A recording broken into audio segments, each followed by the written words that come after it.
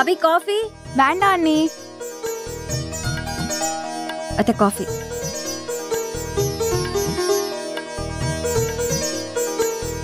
எடுத்துக்கோங்க. அங்க போய்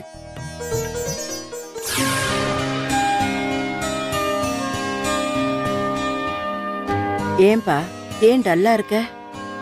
அபி சென்னைக்கு போய் ஐஏஎஸ் படிக்கணுமா? இதுக்கு ஏன் சென்னைக்கு போனோம்? நம்ம சேலத்திலே சிவா ஐஏஎஸ் அகாடமி இருக்கே. நம்ம சேலத்திலேயேவா? ஆமா மாமா, அதோட சிறப்பு அம்சங்கள் என்னன்னு பாத்தீங்கன்னா, சென்னையில இருந்து அனுபவமுள்ள ஆசிரியர்களை தேர்ந்தெடுத்து இங்க பாடம் நடத்துறாங்க. பாடங்களை அடிப்படையில இருந்து கற்றுத்தரனால மாணவர்களும் பாடங்களை மனசுல ஈஸியா பதிய வைக்கிறாங்க. சிறப்பு காணொளி மூலமா ஸ்மார்ட் கிளாஸ் எடுக்கிறாங்க. படிச்ச பாடங்களை மறக்காம இருக்கிறதுக்கு தனி பயிற்சி கொடுக்கறாங்க. அது மட்டும் இல்லாம ஒவ்வொரு மாணவருக்கும் தனிப்பட்ட முறையில கவனம் செலுத்துறாங்க. இதனால நாளொன்றுக்கு குறைஞ்ச நேரம் படிச்சா போதும். மாணவர்கள் படிப்பதையே ஒரு மகிழ்ச்சிகரமான செயலா மாத்துறாங்க. சரிமா, சென்னைக்கு போய் படிக்காம இங்க சேலம் சிவா அகாடமியில படிக்கிறதுனால நமக்கு என்ன பயன்? என்னங்க அப்படி கேட்டுட்டீங்க? ஐஏஎஸ் ஐபிஎஸ் தேர்வுக்கு தயாராக சென்னைக்கு போய் எங்கேயோ இருந்து படிக்கிற நிலைமைய மாத்தி நம்ம சொந்த ஊர்ல நம்ம வீட்லயே இருந்து படிக்கலாம் இல்ல? தேவையில்லாம மன உளைச்சல், பண விரயம், உடம்பு கெட்டு போறது, இதுல இருந்து நம்ம பிள்ளைங்களை காப்பாத்தலாம் இல்ல? ஆமாண்ணா, சென்னையில ஆகுற செலவை மிச்சம் பண்ணனா எனக்கு தேவைப்படுற எக்ஸ்ட்ரா புக்ஸ் இங்க வாங்கிப்பேன்ல. என்ன நீ சொல்றது? கல்லூரி மாணவர்களுக்கு பிரதி ஞாயிறு மட்டும் வீக்கெண்ட் வகுப்புகள் நடத்தப்படுகிறது. இதன் மூலம் கல்லூரியில் படிக்கும் பொழுதே இத்தேர்விற்கு தயாராகலாம். எங்கள் அகாடமியில் இந்த வருடம் சேரும் மாணவர்களுக்கு 33% கட்டண சலுகை வழங்குகின்றோம். உங்களுக்குள் ஒரு ஐஏஎஸ் ஐபிஎஸ். ஜவஹர் சேனல் நேயர்களுக்கு வணக்கம். நான் கார்த்திகா. இந்த நிகழ்ச்சியில் ஐஏஎஸ் மற்றும் ஐபிஎஸ் தேர்வுகளுக்கு தயாராகிட்டு இருக்கக்கூடிய இன்னைக்கு இருக்கக்கூடிய இளைய தலைமுறையினர்களுக்கு எழக்கூடிய சந்தேகங்களுக்கு தெளிவான விளக்கம் தரதுக்காக சேலம் சிவா ஐஏஎஸ் அகாடமியினுடைய முதல்வர் திரு ஆர் சிவா அவர்கள் நம்ம ஜவஹர் சேனலுக்கு வருகை தந்திருக்கிறார். அவர்களை முதல்ல வரவேற்றலாம். வணக்கம் சார், எப்படி இருக்கீங்க? நல்லா இருக்கேன் சார். Okay sir. ஸோ இன்றைக்கி வந்து யூபிஎஸ்சி அப்புறம் சிவில் சர்வீஸ் எக்ஸாம்ஸ்க்கெலாம் வந்து நிறைய பேர் வந்து ரொம்ப சின்சியராக வந்து ப்ரிப்பேர் பண்ணிகிட்ருக்காங்க. அதோட முக்கியத்துவம் இன்னும் கொஞ்சம் பேருக்கு வந்து இன்னும் தெளிவாக சொன்னால் பெட்டராக இருக்கும். அண்ட் பேசிக் என்ன சார்? பேசிக் இந்தியாவில் வந்து கவர்மெண்ட் போஸ்டிங்கில் பெரிய போஸ்டிங் எது அப்படின்னாக்கா நம்ம ஐஏஎஸ் ஐபிஎஸ் இந்த மாதிரி யூபிஎஸ்சி சிவில் சர்வீஸ் எக்ஸாமினேஷன் சொல்லுவாங்க. அதில் தேர்வாகிறவங்க தான் இந்தியாவில் பெரிய போஸ்ட். நம்ம பார்ப்போம் மினிஸ்டர், பிரைம் மினிஸ்டர்ஸ், அதேமாதிரி சீஃப் மினிஸ்டர்ஸ், ஸ்டேட்டில் மினிஸ்டர்ஸ்லாம் இருப்பாங்க. அவங்களாம் வந்து நம்ம பாடின்னு வச்சுக்கோங்க. அதுக்கு மூளையாக செயல்படுறவங்க தான் இந்த சிவில் சர்வன் அப்படின்னு சொல்லுது. இதில் இந்தியன் கான்ஸ்டியூஷன் ஆர்டிகல் 315 இதுக்கான ப்ரொவிஷன் கொடுத்துருக்காங்க. இந்த எம்ப்ளாயீஸ் ஐஏஎஸ் ஐபிஎஸ்லேருந்து மொத்தம் ஒரு 24 கேடருக்கு எக்ஸாம் நடத்துறதுக்காக அந்த பவர்ஸை வந்து யூனியன் பப்ளிக் சர்வீஸ் கமிஷன் அப்படின்னு சொல்லிட்டு ஒரு அமைப்பு, தன்னாட்சி அமைப்பு, அட்டானமஸ் பாடி, அது கொடுத்துருக்காங்க. அவங்க எவ்ரி இயர் இதுக்கான எக்ஸாம் நடத்துவாங்க. இதில் செலக்ட் ஆகிறவங்க தான் நம்ம டோட்டல் இந்தியன் கவர்மெண்ட்டுக்கே மூளையாக இருந்து செயல்படுறவங்க. ஸோ ரொம்ப ரொம்ப முக்கியமான போஸ்ட்டு. இதுக்கான தேர்வு ஒவ்வொரு வருஷமும் நடத்தப்பட்டு சராசரியாக ஒரு ஆவரேஜாக ஒரு 1000 கேண்டிடேட் செலக்ட் பண்ணி கவர்மெண்ட் கையில் ஒப்படைப்பாங்க. ஓகே சார், இது வந்து பேசிக் நீங்கள் இப்போ சொல்லியிருக்கீங்க. இதுக்கு என்ன மாதிரியான எஜுகேஷ்னல் குவாலிஃபிகேஷன் இல்லை ஏஜ் வந்து இருக்கணும்? இதில் எஜுகேஷன் குவாலிஃபிகேஷன் அப்படின்னு பார்த்தீங்கன்னா எனி டிகிரி அப்படின்னாக்கா அவங்க எதர் கரஸில் படிச்சிருக்கலாம் அல்லது ரெகுலரில் படிச்சிருக்கலாம். ஜஸ்ட் பாஸ் ஆகிருந்தால் போதும். அதேமாதிரி எனி டிகிரின்றப்போ அதோட அந்த பேட்டர்ன் எப்படி இருக்குன்னா +2, okay, +3னா any degree, okay, and then degree any கரஸ்பாண்டன்ட்லேயும் படிச்சிருக்கலாம். அது ஒன்றும் ப்ராப்ளம் கிடையாது. அதே மாதிரி ஏஜ் பார்த்தீங்க அப்படின்னாக்கா மினிமம் 25 இயர்ஸ் வந்து complete ஆகிருக்கணும். Okay, so complete ஆகிருக்கணும். Maximum age limit அப்படின்னாக்கா ஓபிசி, ஓசி ஓப்பன் கேட்டகரி, ஃபார்வர்ட் கேஸ்ட் அவங்க அதில் வருவாங்க. அவங்களுக்கு அப் டு 30 இயர்ஸ் எழுதலாம். ஓகே, ஸோ மேக்ஸிமம் 30 இயர்ஸ் வரைக்கும் எழுதலாம். 30 இயர்ஸ் வரைக்கும் ஒரு 5 டைம்ஸ் எழுதலாம் அவங்க. ஓ, 30 இயர்ஸ்க்குள்ளே வந்து 5 அட்டெம்ப்ட்ஸ் பண்ணலாம். ஸோ சிங்கிள் அட்டெம்ப்ட் தான் கிடையாது, 5 அட்டெம்ப்ட்ஸ் இருக்கு மேக்ஸிமம். ஸோ சூப்பரான விஷயம். அடுத்தது ஓபிசி பார்த்தீங்க அப்படின்னாக்கா 35 வரைக்கும் எழுதலாம். Super sir. 9 அட்டெம்ப்ட்ஸ் எழுதலாம். Okay, 9 attempts. அதே எஸ்சி எஸ்டி அவங்க வந்துட்டு 37 இயர்ஸ் வரைக்கும் எழுதலாம். ஓகே, எத்தனை attempt வர அட்டெம்ப்ட் லிமிட்லாம் எதுவும் ஓ கிடையாது. Unlimited Unlimited attempts attempts. So 37 தான் மேக்ஸிமம் ஏஜ் லிமிட் ஆமா, ஆமா. அதுக்குள்ள அவங்க எத்தனை அட்டெம்ப்ட்ஸ் வேணாலும் ட்ரை பண்ணிக்கலாம் எஸ்சி எஸ்டி. ஸோ நல்ல ஒரு ஆப்பர்ச்சுனிட்டியாக நம்ம இதை நினச்சிக்கலாம். அதே மாதிரி ஐஏஎஸ் தேர்வு அப்படின்னா வந்து ஃபர்ஸ்ட் ஐஏஎஸ்க்கு மட்டும்தான் நடத்துவாங்களா இல்லை அதர் கேட்டகரிஸ் கூட இருக்கும்? அதான் முன்னாடியே சொன்னேன், மொத்தம் 24 கேடர் இருக்குது அதில். ஓகே, ஸோ எல்லாமே IAS, IFS, Indian administrative service, Indian foreign service, IPS, IRS, Indian revenue service, இது மாதிரி கடைசியாக பார்த்தோம்னா பாண்டிச்சேரி கமிஷனர் ஆஃப் போலீஸ் அந்த ரேங்க் வரைக்கும் டோட்டலாக ஒரு 24 கேடருக்கு வந்து எல்லா கேடருக்கும் ஒரே எக்ஸாம் தான். அதில் ரேங்க் அடிப்படையில் என்ன பண்ணுவாங்க, டாப்பில் வரவங்களுக்கு ஐஏஎஸ், அடுத்தது ஐபிஎஸ், ஐஎஃப்எஸ், அப்புறம் ஐபிஎஸ், இந்த மாதிரி அடுத்தடுத்த படிநிலைகள் வந்துகிட்டே இருக்கும். ஓகே சார், இந்த எக்ஸாமினேஷன் அந்த போஸ்டிங் போகிற வரைக்கும் எத்தனை ஸ்டெப்ஸ் சார் இந்த எக்ஸாமில் இருக்கு? 2 லெவல் இருக்கு. ஓகே, ஃபர்ஸ்ட் லெவல் வந்து ப்ரிலிம்ஸ் அப்படின்னு சொல்லுவாங்க, ப்ரிலிமினரி எக்ஸாமினேஷன் அப்படின்னு சொல்லுவாங்க. அதில் அது ஸ்க்ரீனிங் டெஸ்ட் மாதிரி. இதில் பாஸ் ஆகிறவங்க மெயின்ஸ்க்கு அனுப்புவாங்க. ஓகே, மெயின்ஸில் 2 கேட்டகரி இருக்குது. ஃபஸ்ட்டு மெயின்ஸில் 2 லெவல் இருக்குது. மெயின்ஸில் பார்த்தோன்னா written exam first level, second வந்து interview. Okay, so return எக்ஸாமே second தான் வருது. ஆமாம் ஆமாம், மெயின்ஸ். அதுக்கு முன்னாடி ப்ரிலிம்ஸில் பார்த்தீங்கன்னா அப்ஜெக்டிவ் டைப்பில் இருக்கும் ஸ்க்ரீனிங் டெஸ்ட். ஃபார் எக்ஸாம்பிள் இப்போது 1000 வேகன்சி இந்த வருஷம் எடுக்கிறாங்கன்னு வச்சுக்கோங்க, எல்லா 24 கேட்டருக்கு சேர்த்து. அதில் 1000 வேகன்சிக்கு ஒரு 10 lakh பீப்புள் எழுதுகிறாங்க அப்படின்னாக்கா ஸ்க்ரீனிங் டெஸ்ட் வந்து அந்த ப்ரிலிமினரி எக்ஸாம் 10 lakh பீப்புள் எழுதுவாங்க. அதுலேருந்து ஒரு 15,000 செலக்ட் பண்ணி மெயின்ஸ் எழுத வைப்பாங்க. 10 lakhsல இருந்து 15,000 மெம்பர்ஸ். அதாவது எப்படின்னாக்கா அந்த total number of requirement candidate okay அதுலேருந்து 15 டைம்ஸ். ஓகே, இப்போ 2000 ரெக்வயர்மெண்ட் அப்படின்னாக்கா 30,000 வந்து மெயின்ஸ்க்கு எழுத வைப்பாங்க. ஓ, அந்த மாதிரி இருக்கும். Okay okay. அப்போ மெயின்ஸ் எழுத வைக்கும்பொழுது மெயின்ஸில் பார்த்தீங்கன்னா ஒரு 9 பேப்பர்ஸ் இருக்கும். ஓகே, அதில் ஃபஸ்ட்டு 2 பேப்பர்ஸ் வந்து லாங்குவேஜ் பேப்பர்ஸ். அதில் ஒன்று வந்து கம்பல்சரியாக இங்கிலீஷ் சூஸ் பண்ணி ஆகணும்.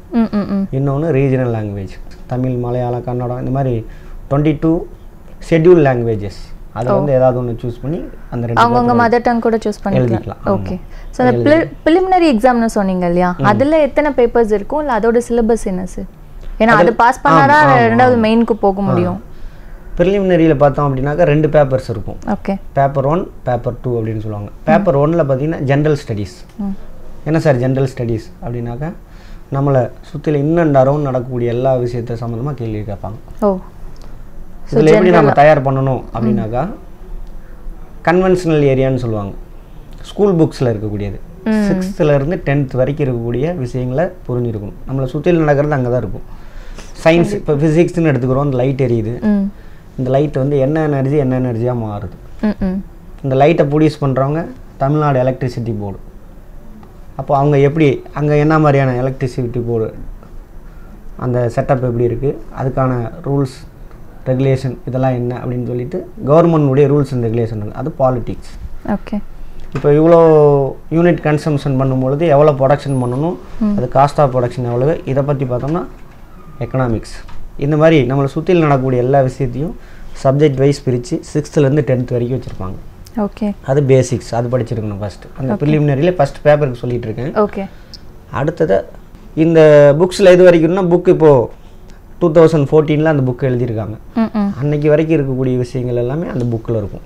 ஓகே, இப்போ நம்ம 2018 இப்போ நான் அட் ப்ரெசன்ட் என்ன நடந்துகிட்டு இருக்கு அப்படிங்கிறது current அஃபேரில் news paper. Okay okay okay. அப்போது நம்ம ப்ரிலிம்ஸ் பாஸ் பண்ணோம், ஃபஸ்ட் பேப்பர் பாஸ் பண்ணோம் அப்படின்னாக்கா பேசிக்ஸ் ஸ்கூல் புக்ஸ் 6th-லேருந்து 12th வரைக்கும் எல்லா சப்ஜெக்டும் நல்லா படிச்சிருந்தாவே பரவாயில்ல. ஆமாம், நிறைய பேர் இப்போதான் தேடி வந்து குரூப் எக்ஸாம்ஸ் எல்லாத்துக்குமே இதை எடுத்து படிச்சுட்டு அவ்வளோதான். என்ன சார் இவ்வளோதானா, அவ்வளோதான். அப்புறம் ப்ளஸ் கரண்ட் அஃபேர் ரெண்டுலேயும் ஸ்ட்ராங்காக இருந்தோம்னா ஃபர்ஸ்ட் பேப்பர் ஈஸியாக அட்டன். ஸோ இது வந்து நமக்கு ஒரே நாளில் மக்கப் பண்ண முடியாது. இது நம்மளோட டே டு டே ஹேபிட்டாக இருக்கணும் இல்லையா, டெய்லி ஆக்டிவிட்டியாக இருக்கணும், நம்ம ஜாலியாக பண்ணணும், புரிஞ்சு படிக்கணும். அதே மாதிரி மனப்பாடம் பண்ணாக்க இங்கே வேலை இல்லை ஒன்று. அடுத்தது செகண்ட் பேப்பர் 2ல் பார்த்தோம் அப்படின்னாக்கா இது ரொம்ப ஈஸியானது. இது பாஸ் ஆனால் போதும், ஜஸ்ட் 35% இதில் ஸ்கோர் பண்ணால் போதும். ஜஸ்ட் பாஸ் மாதிரி சொல்றீங்க. மெயின்ஸ்க்கு போகிறது, ஆமாம் 35% எடுத்தால் போதும். மெயின்ஸுக்கு போகணும் அப்படின்னா ஃபர்ஸ்ட் பேப்பரில் என்ன ஸ்கோர் பண்ணியிருக்குமோ அதை வச்சு தான் கூப்பிட்டுவாங்க. இப்போ ஜஸ்ட் பாஸ் ஆன போது செகண்ட் பேப்பரில் என்ன இருக்கும் சார் அப்படின்னா இங்கிலீஷ் ரீடிங் காம்ப்ரிஹென்ஷன், அப்புறம் குவான்டிடேட்டிவ் ஆப்டிடியூட், ரீசனிங். ஸோ எல்லாமே பேசிக் நம்ம ஸ்கூலிங்ல இருந்து தான் கொண்டு போயிட்டு இருக்காங்க. ஆமாம், அது நல்லா புரிஞ்சிருந்தாவே போதும். நிறைய பேர் பயமுறுத்துவாங்க ஐஏஎஸ் எக்ஸாம்னா அது இதுன்னு, கிடையாது. ரொம்ப ரொம்ப ஈஸியான எக்ஸாம், புரிஞ்சு படிச்சிருந்தா. ஓ, அது முக்கியம். அது ஆமாம். இதுல வந்து நெகட்டிவ் மார்க்ஸ் இருக்கா சார்? அதை எப்படி நம்ம ஃபேஸ் பண்றதுன்னா அது ரொம்ப பயமுறுத்துற ஒரு விஷயம் இல்லையா? நம்ம கரெக்டா தப்போ அட்டன் பண்ணா பரவாயில்ல அப்படின்ற ஒரு மைண்ட் செட்டோட போவாங்க. அங்க போயிட்டு நீ இதை அட்டன் பண்ணினா உனக்கு மார்க்கே வந்து போயிடும், நீ எடுக்கிற மார்க்கும் போயிடும் அப்படின்ற ஒரு நெகட்டிவ் மார்க்ஸ் இருக்கு அப்படின்ற ஒரு பயம் இருந்துச்சுனாவே கொஞ்சம் பதட்டம் அதிகமாயிடும். அதை எப்படி ஃபேஸ் பண்றது நம்ம? கட்டாயம். இப்போ நெகட்டிவ் மார்க் இருக்கு 1/3. ஓகே. இப்போ ஒரு கொஸ்டின் தப்பா அடிச்சோம்னாக்கா நம்ம இதுக்கு முன்னாடி ஒரு கொஸ்டின் சரியாக அடிச்சிருக்கோம், அதில் 3ல் ஒரு பங்கு வந்து மார்க் வந்து கட் ஆயிரும். 1/3 மார்க் வந்து என்ன ஆயிரும், நெகட்டிவ் மார்க் போயிடும். ஆமாம், அதனால் நம்ம கேர்ஃபுல்லாக இருக்கணும். தெரியாத கொஸ்டின் நம்ம அட்டன் பண்ணவே கூடாது. ஆமாம், பயப்பட தேவையில்லை. ஏன்னா 100க்கு 100 அடிக்கணும்னு அவசியமே கிடையாது. லாஸ்ட் இயர் பார்த்தீங்க அப்படின்னாக்கா ப்ரிலிம்ஸ்லேருந்து மெயின்ஸ் போகிறாங்க, அவங்களுடைய கட் ஆஃப் மார்க் எவ்வளோ சார்? கட் ஆஃப் மார்க்னா கடைசியாக அந்த அடுத்த மெயின்ஸ்க்கு போகக்கூடிய கடைசி ஆளுடைய மார்க் 50% தான் அவங்க மார்க் எடுத்தாங்க. 200 அப்படின்னா 100 எடுத்தவனுக்கு அவன் மெயின்ஸ்க்கு போனாங்க. ஓகே, சரிங்களா? 50% எடுத்தாவே மெயின்ஸ்க்கு போயிடலாம். அதனால பயப்பட வேண்டாம். தெரியாத கொஸ்டினை தொடவே கூடாது. டவுட் இருந்தா கூட வேண்டாம். டவுட் இருந்தா கூட அதில் கொஞ்சம் சான்ஸ் இருக்கு. ஒரு சில மெத்தட் இருக்கு, அதை ஃபாலோ பண்ணோம்னா ஈஸி. ஆனால் தெரியாத கொஸ்டின் தொடவே கூடாது. அதெல்லாம் நம்ம அகாடமியில் சொல்லி கொடுத்துருவீங்க? ஆமாம், சொல்லி கொடுத்துருவோம். இப்போ 100 கொஸ்டின்ஸ் இருக்கு அப்படின்னா 100 கொஸ்டின் தான் இருக்கும் ப்ரிலிம்ஸில். 100 கொஸ்டின்ஸில் எனக்கு 60 கன்ஃபார்ம் தெரியும், 60 மட்டும் அட்டன் பண்ணிட்டு வந்தா போதும். ஐயோ இன்னும் 40 விட்டுட்டேனே, பயப்படவே தேவையில்லை. ஆமா, அப்புறம் வடிவேல் சொன்ன மாதிரி, இது ஒரு படத்துல சொன்ன மாதிரி, அது தொட்ட நீ கேட்ட அந்த மாதிரி ஆயிடும். ஓகே, இப்போ வந்து நம்ம ப்ரிலிமினரி எக்ஸாம் வந்து கிராஸ் பண்ணி பாஸ் பண்ணி ஒரு வழியா வந்துட்டோம், மெயின்ஸ்க்கு வந்துட்டோம். மெயின்ஸ்ல எத்தனை கேட்டகரிஸ் இருக்கு, எத்தனை பேப்பர்ஸ் இருக்கு, அதை எப்படி வந்து நம்ம அதான் பாஸ் பண்றது சார்? அதான் மெயின்ஸ்ல முன்னாடி சொன்ன மாதிரி 9 பேப்பர்ஸ் இருக்கு. ஓகே, ஃபர்ஸ்ட் 2 பேப்பர்ஸ் பார்த்தோம். 2 பேப்பர்ஸ் பார்த்தோம்னா லாங்குவேஜ் பேப்பர். Language compulsory எடுத்தாகணும். ஒன்று இங்கிலீஷ் கம்பல்சரி எல்லாருக்கும். இன்னொரு பேப்பர் வந்து அவங்கவுங்க லாங்குவேஜ் என்ன ரீஜனல் லாங்குவேஜ் அதை சூஸ் பண்ணிக்கலாம். இது ரெண்டும் எப்படியாவது பாஸ் ஆனால் போதும். அதே மாதிரி ஓகே 33% எடுத்தால் போதும். Okay, just qualify in nature. அதை வந்து ரேங்கிங்க்கு எடுத்துக்க மாட்டாங்க. அடுத்து 7 பேப்பர்ஸ் இருக்கும். ஓகே, அந்த 7 பேப்பர்ஸில் ஃபர்ஸ்ட் 4 வந்து ஜென்ரல் ஸ்டடீஸ். இந்த ப்ரிலிமினரி எக்ஸாமில் ஃபர்ஸ்ட் பேப்பருக்கு படித்தோம் இல்லைங்களா, அங்கே அப்ஜெக்டிவ் டைப்பாக இருக்கும். ஓகே, இங்கே வந்து டெஸ்கிரிப்டிவ் டைப்பாக எழுதணும். சேம் அதே புக்ஸு, அதே கரண்ட் அஃபேர், நியூஸ் பேப்பர் அதை படித்தா போதும். ஓகே, இந்த 4 பேப்பர்ஸ். அடுத்தது வந்து இதுக்கு முன்னாடி ஒரு எஸ்ஏ பேப்பர் ஒன்று இருக்கும். எஸ்ஏல பார்த்தோம் அப்படின்னாக்கா சேம் இதே தான். இந்த ஜென்ரல் ஸ்டடீஸ்க்கு என்ன படிச்சிருக்குமோ அதே தான் அதுக்கு. ஓகே, நாலேஜெலாம் நமக்கு ஓகே. இதில் டெஸ்ட் பண்ணிடுவாங்க. எப்படி நம்மளுடைய ப்ரெசன்டேஷன் எப்படி இருக்கு, ஏதோ சம்திங் ஒரு விஷயத்தை பற்றி டிஸ்கஸ் பண்ணுறாங்க, அப்போ அதுக்கான பாயிண்ட்ஸ் எல்லாம் நம்ம எப்படி அவங்களுடைய டைட்டிலை பேஸ் பண்ணி எப்படி அந்த பாயிண்ட்ஸ் எல்லாம் நம்ம கோர்வையாக எடுத்துகிட்டு வந்து அடுக்கிறோம் அப்படின்னு டெஸ்ட் பண்ணுவாங்க. அதில் S A paper. Knowledge doesn't matter. Okay okay, knowledge எங்க இந்த ஜெனரல் ஸ்டடி எப்படி இருக்கு, பிரசன்டேஷன் எப்படி இருக்கு, ஓகே அதுதான் டெஸ்ட் பண்ணுவாங்க. அதை பேஸ் பண்ணி அவங்களுக்கு ஸ்கோர் கொடுப்பாங்க. Okay okay okay. ஸோ ஒரு தென்னை மரம் பற்றி குறிப்பு வலைகள்னு சொன்னோடனே பசுமாட்டை கொண்டு அந்த தென்னை மரத்துல கட்டினாங்கன்னு ஒரு கட்டுரை எழுதுனா ஒரு காமெடிக்கு சொல்லுவாங்க இல்லையா, அந்த மாதிரி இல்லாம கொஞ்சம் வந்து நம்ம வே ஆஃப் பிரசன்டேஷன் வந்து அந்த டைட்டிலுக்கு இருக்கும். ஆமா, டைட்டிலுக்கு ஒத்து போற மாதிரி எல்லா பாயிண்ட்ஸ் எடுத்து நம்ம ஓகே அழகா கொடுக்கணும். ஜெனரல் ஸ்டடீஸ்க்கு அதான் materials, school books plus news papers. அது நியூஸ் பேப்பர்னா கரண்ட் அஃபேர் என்னென்ன சார் படிக்கிறது அப்படின்னாக்கா ஒரு நியூஸ் பேப்பர் மட்டும் படிக்கக்கூடாது, அட்லீஸ்ட் 3 நியூஸ் பேப்பர்ஸாவது வேணும். ஏன் சார் வேற வேற விஷயம் இதில் விட்டு போனது அதில் இருக்கும், அப்படி கூட இருக்கும். ஆமாம், இப்போ ஃபார் எக்ஸாம்பிள் இந்து பேப்பர் எடுக்கிறோம், அதில் ஒரு 20 டாபிக்ஸ் நமக்கு தேவையானது இருக்குது. ஓகே, ஆமாம். அப்புறம் டைம்ஸ் ஆஃப் இந்தியா எடுக்கிறோம், இந்த இதில் 16 கான்செப்ட் அதில் இருக்கும், காமனாக இருக்கும். இன்னொரு 4 கான்செப்ட் வித்தியாசமாக இருக்கும், அந்த 4 எடுத்துக்கணும். ஓகே, அப்போ 20 + 4 24. ஸோ டிஃப்ரென்ஸ் எது வருதோ அதை வந்து நம்ம கேப்சர் பண்ணிக்கணும், நோட் பண்ணிக்கிட்டே வரும். ஆமாம். அடுத்து இந்தியன் எக்ஸ்பிரஸ். ஆமாம், அதேமாரி ஒரு 22 பாயிண்ட் இருக்குது, அதில் ஆல்ரெடி 20 கவர் ஆகிடுச்சு, 2 பாயிண்ட் எக்ஸ்ட்ரா இருக்குது. அப்போ டெய்லி எல்லா நியூஸ் பேப்பரும் வாங்கணுமா சார்? படிக்கணும். ஜென்ரலாக எல்லாருக்கும் ஒரு கொஸ்டின் தான், படித்தாதான் அது ஈஸி. நீங்கள் ஒன்றும் ஃபஸ்ட்டில் தான் கஷ்டமாக இருக்கும், ஏன்னா அந்த டாபிக் நம்ம படிக்க அதே தான் ரிப்பீட்டடாக அடுத்த நாள் வந்துகிட்டே இருக்கும். ஓகே, அப்போ அதை பார்த்தோன்னே நம்ம டைட்டில் பார்த்தோன்னே இதுதான் சொல்ல வராங்க, அப்படியே அந்த ஸ்கிம்மிங் சொல்லுவாங்க. முன்னாடி அது விஷயம் தெரிஞ்சது எல்லாம் வரி லைனாக படிக்கக்கூடாது, ஸ்கிப் பண்ணிட்டு போயிட்டே இருக்கலாம், தேவையானது மட்டும் எடுத்துட்டு போயிட்டே இருக்கும். அபி காஃபி வேண்டாம் அண்ணி. அத்த காஃபி.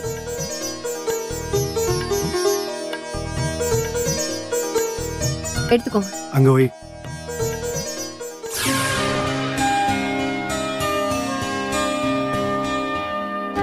ஏன்பா ஏன் டல்லா இருக்க? அபி சென்னைக்கு போய் ஐஏஎஸ் படிக்கணுமா? இதுக்கே சென்னைக்கு போனோம். நம்ம சேலத்திலே சிவா ஐஏஎஸ் அகாடமி இருக்கே. நம்ம சேலத்திலேயேவா? ஆமா மாமா. அதோட சிறப்பு அம்சங்கள் என்னன்னு பாத்தீங்கன்னா, சென்னையில இருந்து அனுபவமுள்ள ஆசிரியர்களை தேர்ந்தெடுத்து இங்க பாடம் நடத்துறாங்க.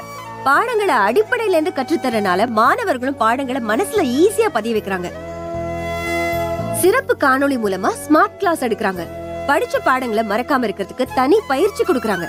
அது மட்டும் இல்லாம ஒவ்வொரு மாணவருக்கும் தனிப்பட்ட முறையில கவனம் செலுத்துறாங்க. இதனால நாளொன்றுக்கு குறைஞ்ச நேரம் படிச்சா போதும். மாணவர்கள் படிப்பதையே ஒரு மகிழ்ச்சிகரமான செயலா மாத்துறாங்க.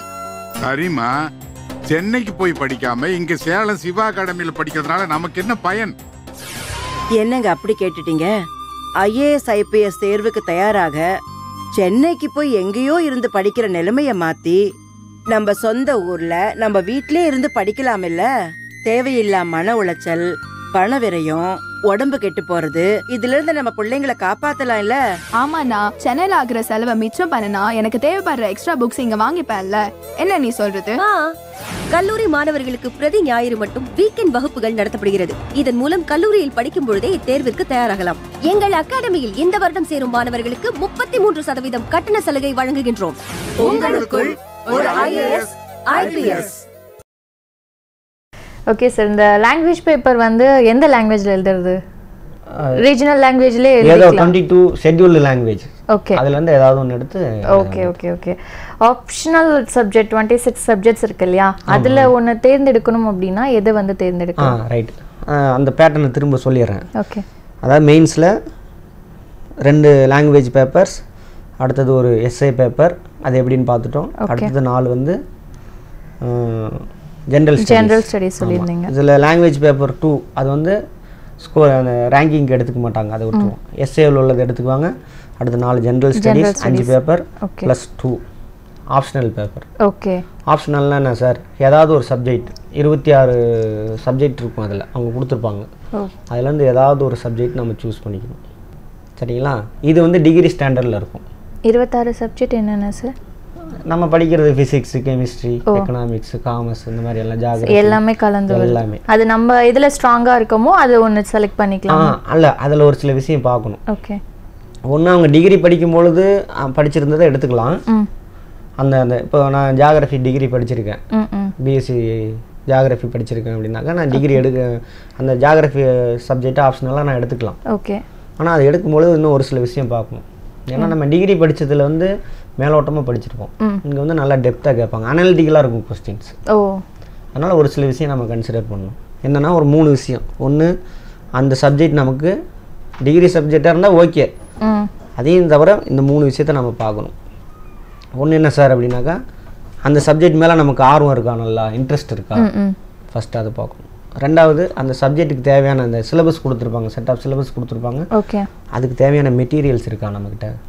அடுத்து 3வது, கைடு சொல்லித்தரத்துக்கு ஆள் இருக்கா. ஏன்னா நம்ம என்ன தான் வேர்ட்ஸ் படித்தாலும் ஒரு சில விஷயம்லாம் புரியாது, பேசிக்லாம் புரியாது. அப்போ அது சொல்லித்தரதுக்கு கைடு இருக்காங்களா. இந்த 3 இருந்ததுன்னா நீங்கள் அந்த சப்ஜெக்ட் எடுத்துக்கலாம். ஓகே. ஸோ இப்போ ஆப்ஷனல் அது நீங்கள் டிகிரி எடுத்த சப்ஜெக்டாக இருக்கலாம், இல்லை டிகிரியில் படிக்காத சப்ஜெக்டாக கூட இருக்கலாம். ஓ, நீங்கள் படிக்காத ஒரு சப்ஜெக்ட் மேலே நீங்கள் தெளிவாக இருக்கீங்க, என்ன டவுட் உங்களுக்கு எல்லாமே தெரியுது அப்படின்னா கூட நீங்கள் அதை இந்த 3 சான்ஸ் உங்கள்கிட்ட இருக்கு அப்படின்ற பட்சத்தில் இருந்ததுன்னா இந்த கைடாக நான் ஜியோகிராஃபி படிச்சிருக்கேன், பிஎஸ்சி. ஓகே. ஆனால் காமர்ஸில் எனக்கு இன்ட்ரெஸ்ட் இருக்குது. காமர்ஸ் பேப்பரில் வந்து அதேமாதிரி சொல்லித்தரதுக்கு எனக்கு கைடு இருக்காங்க, புக்ஸ்லாம் அவைலபிளாக இருக்குது. அப்போ நான் அதை சூஸ் பண்ணிக்கலாம். அது ஒரு பெரிய விஷயம். ஸோ அந்த கைடாக தான் வந்து ஐஏஎஸ் அகாடமி செயல்பட்டு இருக்கு, சிவா ஐஏஎஸ் அகாடமி சேலம்ல செயல்பட்டு இருக்கு. ஸோ நல்ல விஷயம். இப்போ வந்து இந்த ஆப்ஷனல் சப்ஜெக்ட்ல டிகிரி வந்து நீங்க படிச்சது எது வேணா சூஸ் பண்ணலாம் அந்த சப்ஜெக்ட் அப்படின்னு சொல்றீங்க. இப்போ வந்து நான் டிகிரி படிக்கல, இன்னும் ஒரு +1 +2 தான் படிச்சுட்டு இருக்கேன், எனக்கு ஐஏஎஸ் ஐடியா இருக்கு, நான் எந்த சப்ஜெக்டை வந்து டிகிரி வந்து சூஸ் பண்ணா எனக்கு ஈஸியா இருக்கும் எக்ஸாம் அப்படின்னு ஒருத்தர் கொஸ்டின் கேட்குறாரு. சரி, நல்ல விஷயம். அதாவது அதான் முன்னாடி சொல்லிட்டேன், நீங்கள் டிகிரி படிச்சது இருக்கணும்னு அவசியம் கிடையாது. ஓகே.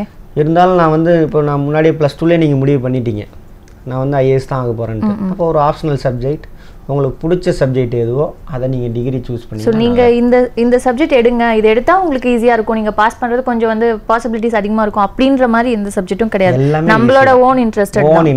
ஸோ உங்களுக்கு எதில் இன்ட்ரெஸ்ட் இருக்கோ நீங்கள் அதை எடுத்தீங்கன்னா நல்லா புரிஞ்சு படிக்கணும். ஓகே ஓகே ஓகே ஓகே புரிஞ்சு படிக்கணும். அதான் கான்செப்ட் புரிஞ்சு படிக்கணும். ஏதோ ஸ்கூலில் இந்த காலேஜிலலாம் படிக்கிற மாதிரி வேர்ட்ஸை மக்கப் பண்ணி அங்கே போய் எழுதுறது அந்த மாதிரி இருக்கக்கூடாது. பேசிக் கான்செப்ட் நல்லா புரிஞ்சு படிக்கணும். இதில் இன்னொரு விஷயம் இருக்குது. சொல்லுங்கள் சார். இப்போது நம்ம டிகிரி முடிச்சிட்டேன், ஏதோ ஒரு இப்போ ஜியாகிரஃபி எடுத்து படித்து டிகிரி முடிச்சிட்டேன். அப்புறம் நான் காமர்ஸ் எடுத்து எக்ஸாம் எழுதி நான் பாஸ் ஆகி இன்டர்வியூ போயிட்டேன். அங்கே காமர்ஸ் கொஸ்டின் கேட்குறாங்களோ இல்லையோ, நான் டிகிரியில் என்ன சப்ஜெக்ட் படித்தனோ அதனுடைய பேசிக் கான்செப்ட்லாம் கேட்பாங்க. ஓகே. அதனால் நம்ம எந்த சப்ஜெக்ட் வேணாலும் நீங்கள் எடுத்துக்கோங்க, ஆப்ஷனல் சப்ஜெக்ட் சூஸ் பண்ணிக்கோங்க, அதை நல்லா புரிஞ்சு படிங்க. நல்லா என்ன டவுட் வந்து எந்த பக்கம் கேள்வி கேட்டாலும் பதில் தெரிகிற மாதிரி. அதாவது அதுதான் சிம்பிளாக உங்களுக்கு நம்ம ஒரு வேலையை செஞ்சோம்னா ஏன் செஞ்சோம், எதுக்கு செஞ்சோம், எதனால செஞ்சோம் அப்படின்னு புரிஞ்சு செஞ்சோமா அப்படின்னு கொஸ்டின் கேட்பாங்க. ஓகே. புரிஞ்சுதான் செஞ்சீங்களா இல்லை மக்கப் பண்ணி ஏதோ சும்மா பேருக்கு செய்கிறேன்னா அவங்க சொன்னாங்கன்னு செஞ்சேனா அந்த மாதிரி அந்த மாதிரி. ஆமாம், அந்த மாதிரி இருக்கக்கூடாது அவங்களுக்கு. இட்ஸ் கம் ஃப்ரம் ஏன் அப்படின்னாக்கா நீங்கள் தான் வந்து ஒரு டிபார்ட்மெண்ட்டுக்கு ஹெட்டாக இருக்க போகிறீங்க, அல்லது ஒரு டிஸ்ட்ரிக்ட் ஹெட்டாக இருக்க போகிறீங்க, ஒரு போலீஸ் டிபார்ட்மெண்ட்டுக்கு எல்லாம். அதான் சொல்கிறேன் இல்லைங்களா, கவர்மெண்ட் இந்தியாவில் இருக்கக்கூடிய எல்லா கவர்மெண்ட் டிபார்ட்மெண்ட்டுக்கு எப்படி ஹேண்டில் பண்ணுறதுன்றது அண்டர்ஸ்டாண்ட் பண்ணி தான் அங்கே ப்ராப்ளம் இருந்துகிட்டே இருக்கும். கண்டிப்பாக. ஏன்னா சொசைட்டி இது ப்ராப்ளம் இல்லாமல் சொசைட்டியே இருக்காது. அப்போ அந்த ப்ராப்ளத்தை சால்வ் பண்ணணும்னா அண்டர்ஸ்டாண்ட் பண்ணால் தான் சால்வ் பண்ண முடியும். அப்போ அண்டர்ஸ்டாண்டிங் கெப்பாசிட்டி இருக்கான்னு டெஸ்ட் பண்ணுவாங்க. அவ்வளோ இதான் பேசிக். ஓகே. ஸோ இப்போ வந்து நம்ம அந்த ரிட்டன் டெஸ்ட் எல்லாம் பாஸ் பண்ணிட்டோம் சார், ஒரு வழியாக முட்டி மோதி பாஸ் பண்ணி வெளியே வந்துட்டோம். இப்போ வந்து இன்டர்வியூ, நேர்முக தேர்வு, அதை எப்படி வந்து ஃபேஸ் பண்ணுறது? ஏன்னா பெரிய பயமே அங்கே தான். ரிட்டன் எக்ஸாம் வந்து எப்படியோ அந்த நாலேஜ் இருக்கவங்க கரண்ட் அஃபேர்ஸ் எல்லாமே வச்சு வந்து எழுதி முடிச்சிடுறாங்க. அடுத்து வந்து டைரக்ட் இன்டர்வியூ போகிறாங்க அப்படின்னா அந்த இடத்துல தான் பதட்டம், பயம் எல்லாமே வந்திருக்கும். ஸோ அதை எப்படி ஃபேஸ் பண்ணுறது? அதுக்கு முன்னாடி இன்டர்வியூக்கு எப்படி செலக்ட் பண்ணுறாங்க அப்படின்னு பார்ப்போம். ஓகே. மெயின்ஸில் ரிட்டன் எக்ஸாமில் அதான் சொன்னேன், 9 பேப்பர்ஸ், ஃபஸ்ட்டு 2 பேப்பர்ஸ் வந்து ஏன் திரும்ப சொல்கிறேன்னா அந்த டவுட் இருக்கும். அதனால் அந்த ஃபஸ்ட்டு 2 பேப்பர்ஸ் பார்த்தோம் அப்படின்னாக்கா லாங்குவேஜ் பேப்பர், அது ஜஸ்ட் பாஸ் ஆனால் போதும், அதெல்லாம் எடுத்துக்க மாட்டாங்க, ரேங்கிங்க்கு எடுத்துக்க மாட்டாங்க. ஆனால் இந்த 2 பேப்பர் பாஸ் ஆனால் தான் இந்த 7 பேப்பரை வேல்யூவே பண்ணுவாங்க. என்ன சார் இது? ஆமாம். ஓகே. நிறைய பேர் நம்ம ஊரில் சொல்லுவாங்க தமிழ் எனக்கு தெரியல அப்படிம்பாங்க. அதை ஒரு பெருமையாக சொல்லுவாங்க. தமிழில் நீங்கள் ஃபெயில் ஆனீங்கன்னா அங்கே பேப்பர் நம்ம ஊர்லேயே சொல்கிறாங்களா சார்? ஆமாம் சொல்லுவாங்க. ஓகே. நம்ம ஆளுங்க தான் அதிகமாக சொல்லுவாங்க. அதனால் இந்த 2 பேப்பர் கம்பல்சரி இங்கிலீஷில் ஸ்ட்ராங்காக இருக்கணும், அடுத்தது நம்மளுடைய மதர் டங்கில் ஸ்ட்ராங்காக இருக்கணும். அதான் இது கம்பல்சரி அது பாஸ் பண்ணணும். அப்புறம் அந்த 7 பேப்பர்ஸ் இருக்கும். அதாவது ஃபர்ஸ்ட் பேப்பர் எஸ்ஏ, அடுத்து 4 ஜெனரல் ஸ்டடீஸ், அடுத்தது ஆப்ஷனல். எஸ்ஏ ஜெனரல் ஸ்டடீஸுக்கு எல்லாமே 6th-லேருந்து 10th வரைக்கும் ப்ளஸ் கரண்ட் அஃபேர்ஸ் ஸ்ட்ராங்காக இருந்தால் போதும். ஆப்ஷனல் பேப்பர் 2க்கும் டிகிரி லெவலில் ஸ்ட்ராங்காக இருக்கும். இது 2 பேப்பர் தான் டிகிரி ஸ்டாண்டர்டில் இருக்கும். ஓகே. முன்னாடி இருக்க 5 பேப்பர் வந்து ஸ்கூல் லெவல் தான், 10th லெவலில் தான், 10th லெவல் தான். அதே மாதிரி லாங்குவேஜ் பேப்பரும் 10th லெவலில் தான் இருக்கும். அவ்வளோதான். அப்போது இந்த 7 பேப்பர்ஸ், ஒரு S A paper, 4 general studies paper, 2 optional paper, இந்த 7 பேப்பர்ஸில் எவ்வளோ ஸ்கோர் பண்ணுறாங்களோ அதை பேஸ் பண்ணி இப்போ 1000 மெம்பர்ஸ் எடுக்கிறாங்களா, அப்போது அதில் 3 times 3000 candidate 3 to 5 times candidates வந்து இன்டர்வியூக்கு கால் பண்ணுவாங்க. ஓகே. இப்போ ஃபர்ஸ்ட் 10 lakhs பீப்புள்ல இருந்து 15,000 குறைச்சாங்க. இப்போ இந்த 15ல இருந்து எவ்வளவு? 3 to 5 தான் வரும். 5000. இப்போ 1000 கேண்டிடேட் அவங்களுக்கு ரெக்யர்மெண்ட் அப்படின்னாக்கா ஓகே அவ்வளோ இன்டர்வியூ கால் பண்ணுவாங்க. அது அவங்க மினிமம் 3000 கால் பண்ணுவாங்க. Okay okay okay sir. இப்போ நம்ம டைரக்ட் இன்டர்வியூவில் என்ன பண்ணுவாங்க அப்படின்னாக்கா உங்கள் நாலேஜ் எல்லாமே ரிட்டன் எக்ஸாம்லேயே டெஸ்ட் பண்ணியாச்சு. ஓகே. அப்போ இன்டர்வியூவில் என்ன சார் பண்ணுவாங்க? என்ன கேட்பாங்க? ஸ்டஃப் இருக்கா உங்களுக்கு அந்த இதுக்கு? ஓகே. முன்னாடி சொல்லியிருக்கேன், ப்ராப்ளமேட்டிக் சொசைட்டியில் ப்ராப்ளமாக தான் இருக்கும், அந்த ப்ராப்ளத்தை சால்வ் பண்ணக்கூடிய மூளையாக இருக்க போகிறது நீங்கள் தான். அந்த அளவுக்கு உங்களுக்கு ஸ்டஃப் இருக்கா, லாயல்ட்டியாக இருக்கீங்களா, ஓகே, அதேமாரி கான்ஃபிடென்ட் எந்த அளவுக்கு, ஆமாம் கான்ஃபிடென்ட், இதெல்லாம் தான் டெஸ்ட் பண்ணுவாங்க. இதுதான் பர்சனாலிட்டி டெஸ்ட்டுன்னு சொல்லுவாங்க. எல்லாமே இந்த வேலை செய்யறதுக்கு இவனுக்கான தகுதி இவனுக்குள்ளே இருக்கா அப்படின்னு டெஸ்ட் பண்ணுவாங்க.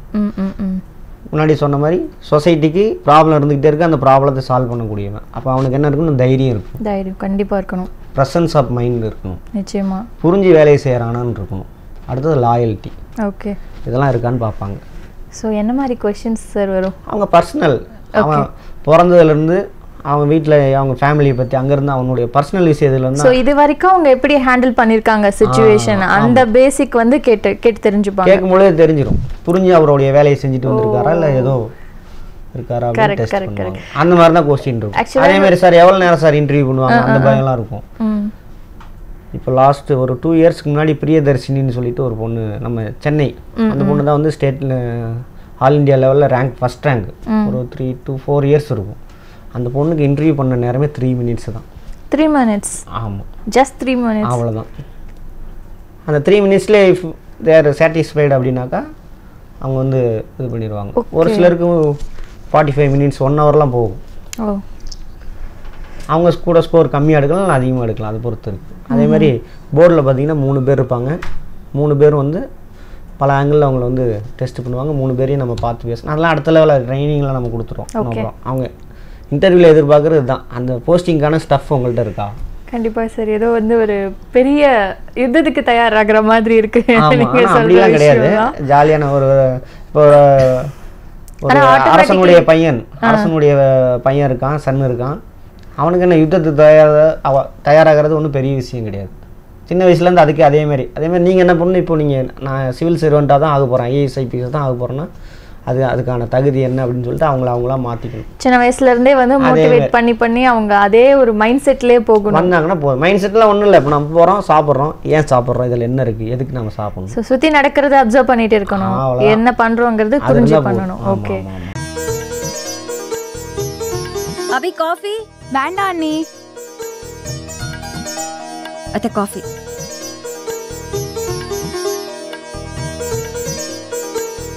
எடுத்துக்கோங்க. அங்க போய்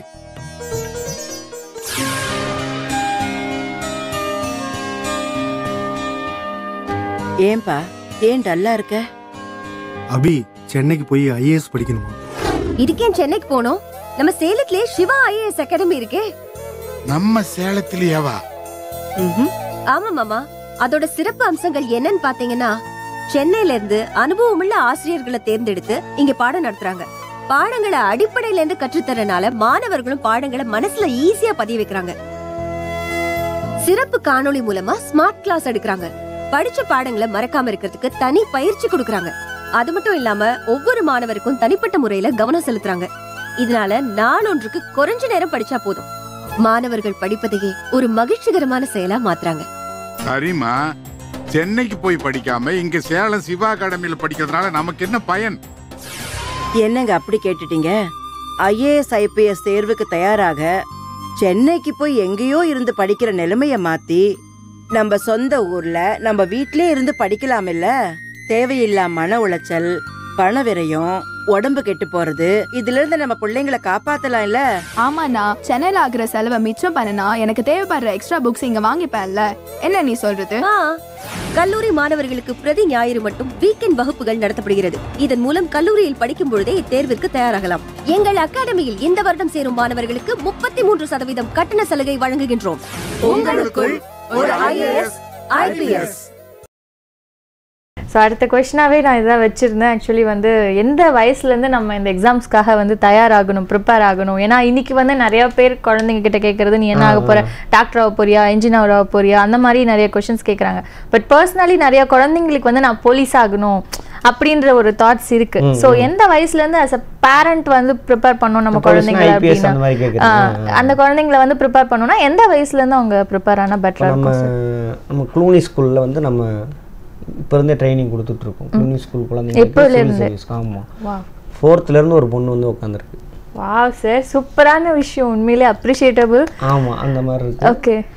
அப்போ அந்த எப்போ அவங்களுக்கு ஆர்வம் வந்துருச்சு அப்போலேருந்து அதே மாதிரி மாற்ற ஆரம்பிச்சிட்டோம்னா ரொம்ப ஈஸியாக இருக்குது. இப்போ நம்ம தேவையான குவாலிட்டிஸ்லாம் கான்ஃபிடென்ட்டோட ஒரு வேலை எந்த வேலையை எடுத்தாலும் புரிஞ்சு செய்கிறது, அந்த மாதிரி பண்ணு அந்த இதை வந்து வளர்த்துக்கிட்டாங்கன்னா நல்லது. அதே மாதிரி முன்னாடி சொல்லியிருக்கேன், 6th-லேருந்து 10th வரைக்கும் இருக்கக்கூடிய அந்த விஷயங்களை புரிஞ்சு வச்சுருந்தாக்கா ஐஏஎஸ் ஈஸின்னு. அப்போ நம்ம எல்லாரும் 6th to 10th படித்து தான் இருப்போம். அப்போ அங்கே படிக்கும்போது நல்லா புரிஞ்சு படித்தாங்கன்னா போதும். அதேமாதிரி டிகிரியில் +1 +2 கூட மேட்ரு கிடையாது. டிகிரியில் அவங்களுடைய சப்ஜெக்டை நல்லா புரிஞ்சு படித்தாங்கனாக்கா என்ன மேஜர் எடுக்கிறாங்களோ புரிஞ்சு படிச்சிருந்தா போதும் ஈஸியாக. அப்போ இங்கேருந்தே 6th-லேருந்தே ஆரம்பிச்சிட வேண்டியதான். ஓ, ஸோ அந்த 6th படிக்கும் போதுலேருந்தே வந்து இந்த ஐஏஎஸ் ஐபிஎஸ்க்கு ரெடி ஆகணும்னு நினைக்கிறவங்க கொஞ்சம் ஸ்கூலில் படிக்கிறத புரிஞ்சு படித்தா போதும், மனப்பாடம் பண்ணாமல். அவ்வளோதான், வேறு எக்ஸ்ட்ரா எஃபோர்ட்லாம் எதுவும் தேவை எதுவுமே தேவையில்லை. ஸோ நம்ம டே டு டே ஆக்டிவிட்டீஸ்லேயே கொஞ்சம் கான்சென்ட்ரேட்டாக இருந்தோம்னா போதும் அப்படின்றத சார் சொல்கிறாரு. இன்கேஸ் வந்து நான் டிகிரி படிச்சுட்டு இருக்கும் போதே இந்த எக்ஸாம் எழுதணும் அப்படின்னா அதுக்கு பாசிபிலிட்டிஸ் இருக்கா sir? Right. Final year candidate அப்படின்னாக்கா எழுதலாம். ஃபைனல் செமஸ்டர் எழுத போகிறாங்க அப்படின்னாக்கா அவங்க எழுதலாம். ஃபைனல் இயரா இல்லை ஃபைனல் செமஸ்டர்? ஃபைனல் இயரில் எப்பயுமே நார்மலாக ஜூன் மாதம் தான் வந்து கால்ஃபர் வரும், எக்ஸாம் வரும். அது வரைக்கும் அவங்களுக்கு ரிசல்ட் வந்திருக்காது. அப்போ ஃபைனல் இயர் ரிசல்ட்டுக்காக வெயிட் பண்ணுறவங்க எக்ஸாம் எழுதலாம். என்ன அப்படின்னாக்கா இன்டர்வியூ ரிசல்ட் முடிஞ்சு அவங்க போகும்பொழுது சர்டிஃபிகேட் வெரிஃபிகேஷன்லாம் இருக்குது, சிவிலாம் இருக்கும். அப்போ வந்து அவங்க பாஸ் ஆகிட்டேன்னு சொல்லிட்டு சர்டிஃபிகேட் மட்டும் ப்ரொடியூஸ் பண்ணணும். ஓகே, ஆயிருக்கணும், பாஸ் ஆயிருக்கணும் கம்பல்சரி. ஸோ நீங்கள் ஃபைனல் செமஸ்டருக்கு முன்னாடி எக்ஸாம் எழுதுறது முக்கியம் இல்லை, எக்ஸாமுக்கு அப்புறம் வந்து நீங்கள் சர்டிஃபிகேட் கொடுக்கும்போது பாஸ் பண்ணி உங்களோட சர்டிஃபிகேட் வெளியே வந்தால் பெட்டராக இருக்கும். ஆனால் இந்த எக்ஸாம்ஸ்க்கெல்லாம் வந்து நம்ம ப்ரிப்பேர் ஆகணும் அப்படின்னா எப்படி சார்? முன்னெல்லாம் சொல்கிற மாதிரி சென்னையில் இல்லை டெல்லியில் தான் வந்து இதுக்கான இன்ஸ்டிடியூஷன்ஸ் இருக்கா, அங்கே தான் போய் வந்து நம்ம ப்ரிப்பேர் ஆகணுமா எப்படி? ஆமாம், முன்னாடி அப்படி தான் ஒரு சூழல் இருந்துச்சு. ஒரு பிஃபோர் 18 இயர்ஸ் பேக் பார்த்தீங்கன்னாக்கா 2000க்கு முன்னாடி பார்த்தோம் அப்படின்னா டெல்லி தான் போகணுன்ற ஒரு இது இருந்தது. அப்புறம் சென்னையில் இப்போ சென்னை அப்படின்னு சொல்லிட்டு சென்னை வந்துச்சு. இப்போ நம்ம இன்ஸ்டியூட்லேயே அந்த ஃபெசிலிட்டிலாம் நம்ம கிரியேட், அங்கே என்ன குவாலிட்டியில் கொடுக்குறாங்களோ அதே குவாலிட்டி நம்ம கொடுக்குறதுக்கு ஏற்பாடு பண்ணியிருக்கோம். ஃபேக்கல்ட்டிலாம் அங்கேருந்து வர வைக்கிறோம், பெஸ்ட்டு ஃபேக்கல்ட்டி இந்தியாவிலேயே. அதேமாதிரி எல்லா சப்ஜெக்ட்டும் பேசிக்லேருந்து ட்ரெயின் பண்ணுறோம். ஏன்னா அந்த மெயின்ஸில் கொஸ்டின் எப்படி இருக்கும் அப்படின்னாக்கா, இப்போ ஃபார் எக்ஸாம்பிள் இப்போது இந்த 8 வழி சாலை திட்டம் இருக்குது, அதை பற்றி உங்களுடைய கமெண்ட்ஸ் கொடுங்க அப்படின்னு கொஸ்டின் இருக்கும். ஓகே, அப்போ நம்ம 8 வழி சாலைனா என்ன, அங்கே என்னன்னு சொல்லிட்டு இப்போ உள்ள ப்ரெசன்ட் இது இருக்கணும், ப்ளஸ் அதனுடைய பேசிக்ஸ். இப்போ ரோடு போடும்பொழுது என்வரான்மெண்ட் எந்த அளவுக்கு பாதிக்கும், அதனால் எக்கனாமிக்கல் மக்களுடைய டெவலப்மெண்ட் எப்படி, ப்ளஸ் இருக்கும் மைனஸ் இருக்குது, எல்லா விஷயத்துலையும் ப்ளஸ் இருக்கும் மைனஸ் இருக்கும். அந்த ப்ளஸ் பாயிண்ட் மைனஸ் பாயிண்ட் ரெண்டையுமே எடுத்து நம்ம என்ன பண்ணணும், ஆர்டராக எழுதணும். அப்போ நம்ம அந்த விஷயங்களை புரிஞ்சிருக்கோம் அப்படின்ற ஒரு தாட் வந்துடும். அண்ட் கரண்ட் சினாரியோக்கு தகுந்த மாதிரி ஒரு எக்ஸாம்பிள் சொல்லியிருக்கீங்க. ஆமாம், அந்த மாதிரி அவங்க கொடுக்கணும். அதுக்கு தேவையான அப்போது எல்லா சப்ஜெக்டும் அவங்க 6th-லேருந்து 10th வரைக்கும் ஒரு சில விஷயங்கள் +1 +2ல பேசிக் கான்செப்ட் நல்லா ஸ்ட்ராங்காக இருக்கணும். ஓகே, நம்ம அந்த பேசிக்லேருந்து எடுக்கிற அளவுக்கு இங்கே எல்லாம் ஏற்பாடு பண்ணி. ஸோ இந்த எக்ஸாம்ஸ்லாம் எப்போ கால்ஃபர் பண்ணுவாங்க சார்? நோட்டிஃபிகேஷன் எப்போ வரும்? நிறைய பேருக்கு தெரிய மாட்டேங்குது. பிப்ரவரி மார்ச்சில் வரும் நோட்டிஃபிகேஷன். மார்ச் எண்டுக்குள்ளே அப்ளை பண்ணுற மாதிரி இருக்கும். ஏப்ரல் இப்போ லாஸ்ட் இயரில் இந்த அப்பப்போ மாற்றுறாங்க. லாஸ்ட் இயரோட இதை வச்சு நான் சொல்கிறேன்.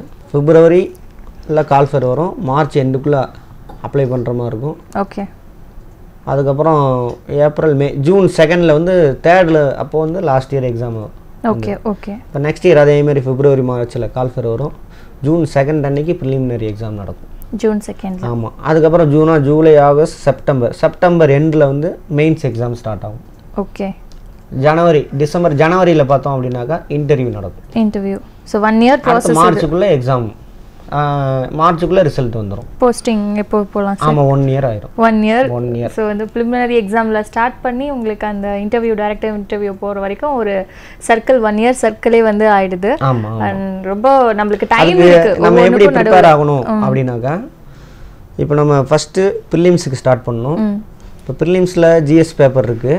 ஓகே, அந்த ப்ரிலிம்ஸுக்கு GS ready ஆகும்பொழுது mains 4 paper GS இருக்கு இல்லைங்களா, அதுக்கு ஏற்ற மாதிரி நம்ம ரெடி ஆகணும். ஏன்னா இங்கே உள்ள சிலபஸ் தான் இங்கே 80% கவர் ஆகும், 20% மட்டும் எக்ஸ்ட்ரா படிக்கணும். ஓகே, அப்போ இதுக்கு தகுந்த மாதிரி அந்த மெயின்ஸில் வர ஜிஎஸ்க்கு தகுந்த மாதிரி இங்கேயும் சேர்ந்து ப்ரிப்பேர் ஆகணும். Okay okay. அப்போ இது ப்ரிலிம்ஸ் நல்லா ஒரு 6 மாதம் ரெடி ஆனதுக்கப்புறம் ப்ரிலிம்ஸுக்கு டெஸ்ட் மட்டும் எழுதணும். அப்புறம் மெயின்ஸுக்கு அப்பயே ஸ்டார்ட் பண்ணிடணும். இப்போ ஃபார் எக்ஸாம்பிள் நம்ம ஜூலையில் ஆரம்பிக்கிறோம், ஜூலை 2nd கிளாஸ் ஆரம்பிக்கிறோம்.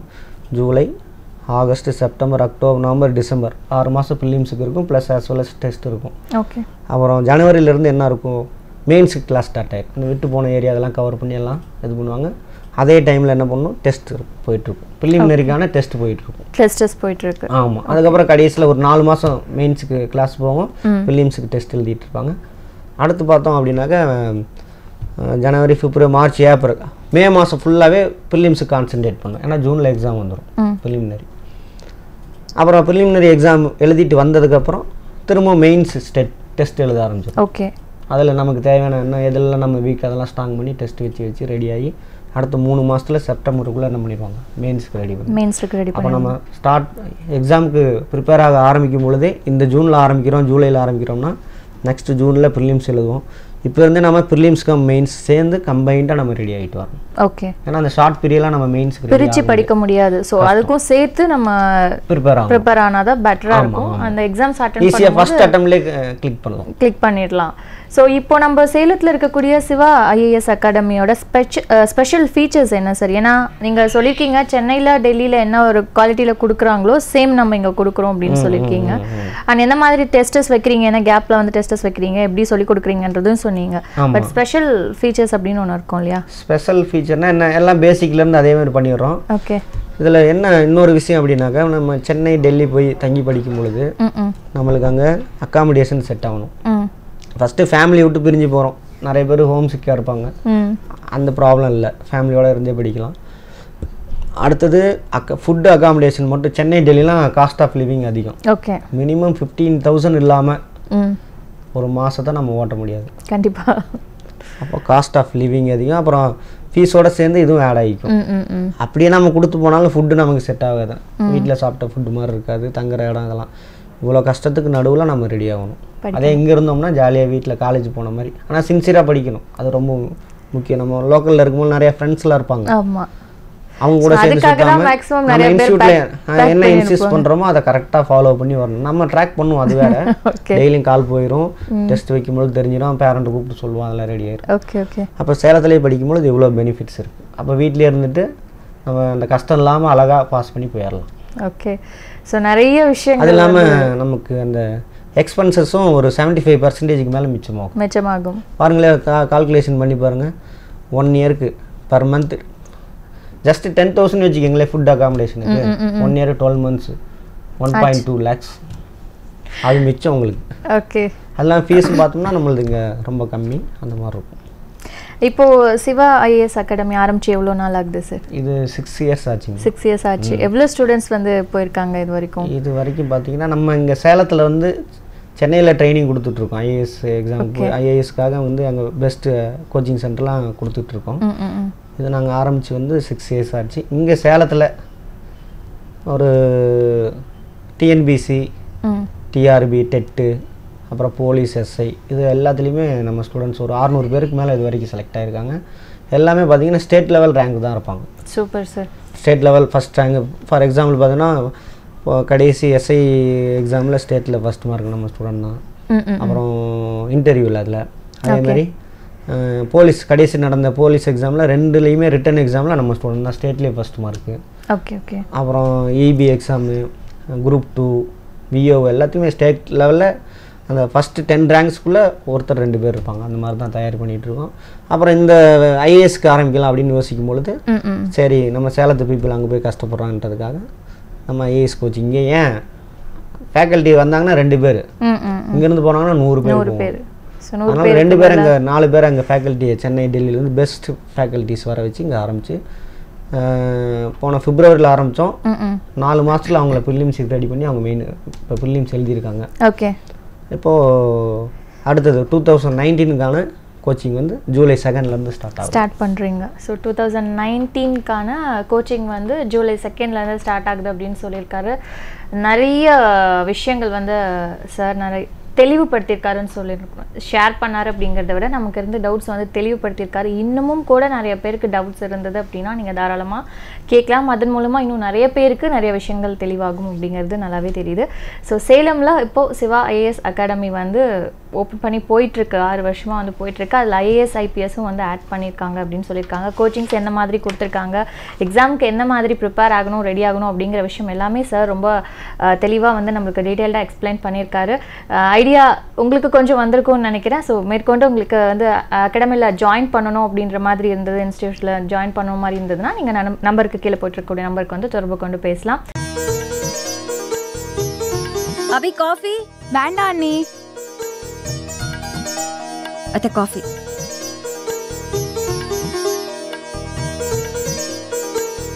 எடுத்துக்கோங்க. அங்க போய்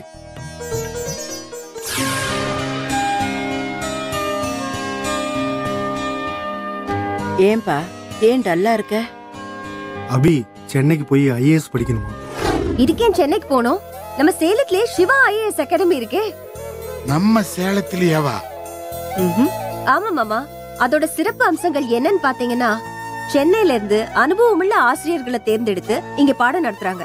பாடங்களை அடிப்படையில இருந்து கற்றுத்தரனால மாணவர்களும் பாடங்களை மனசுல ஈஸியா பதிய வைக்கிறாங்க.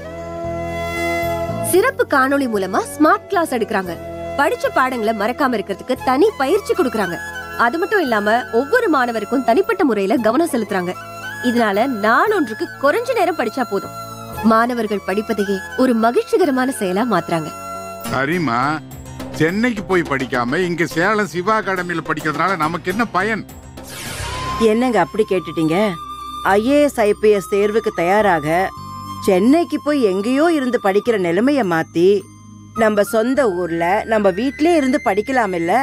தேவையில்லாம மன உளைச்சல், பண விரயம், உடம்பு கெட்டு போறது, இதுல இருந்து நம்ம பிள்ளைங்களை காப்பாத்தலாம் இல்ல? ஆமாண்ணா, சென்னையில் ஆகுற செலவை மிச்சம் பண்ணனா எனக்கு தேவைப்படுற எக்ஸ்ட்ரா புக்ஸ் இங்க வாங்கிப்பேன்ல. என்ன நீ சொல்றது? கல்லூரி மாணவர்களுக்கு பிரதி ஞாயிறு மட்டும் வீக்கெண்ட் வகுப்புகள் நடத்தப்படுகிறது. இதன் மூலம் கல்லூரியில் படிக்கும் பொழுதே இத்தேர்விற்கு தயாராகலாம். எங்கள் அகாடமியில் இந்த வருடம் சேரும் மாணவர்களுக்கு 33% கட்டண சலுகை வழங்குகின்றோம். உங்களுக்குள் ஒரு IAS, IPS. இப்போது நம்ம நீங்கள் கொஸ்டின் கேட்டிங்க, ஆன்சர் பண்ணோம். இது எல்லாத்தையும் கம்பைண்டாக சேர்த்து ஒரு தடவை சொன்னால் யூஸ்ஃபுல்லாக இருக்கும். ஓகே. அதாவது அதாங்க, ஐஏஎஸ் எக்ஸாம் வந்து எப்பயுமே பிப்ரவரி மார்ச்சில் வந்து கால்ஃபேர் வரும். ப்ரிலிமினரி எக்ஸாம் வந்து ஜூனில் கண்டக்ட் பண்ணுவாங்க. அதுக்கப்புறம் மெயின்ஸ் வந்து அக்டோபரில், செப்டம்பர் எண்டில் அக்டோபரில் கண்டக்ட் பண்ணுறாங்க. அப்புறம் இன்டர்வியூ டிசம்பர் ஜனவரியில் நடக்கும். அதாவது அப்போ 2 லெவலில் இருக்குது எக்ஸாமு. லெவல் 1 அப்படின்னாக்கா ப்ரிலிமினரி ஸ்க்ரீனிங் டெஸ்ட் மாதிரி. இதில் பாஸ் ஆகிறவங்களும் மெயின்ஸுக்கு கொண்டு போவாங்க. ப்ரிலிம்ஸில் 2 பேப்பர் இருக்கும், பேப்பர் 1, பேப்பர் 2. பேப்பர் 1ல் ஜென்ரல் ஸ்டடீஸை பற்றி பேசியிருப்பாங்க, கொஸ்டின்ஸ் இருக்கும். ஜென்ரல் ஸ்டடீஸ்க்கு நம்ம என்ன சார் படிக்கணும்? ஸ்கூல் புக்ஸு, அது சொல்ல கரண்ட் அஃபேர் ரொம்ப ரொம்ப முக்கியம். கரண்ட் அஃபேர் தான் ரொம்ப ரொம்ப முக்கியம்.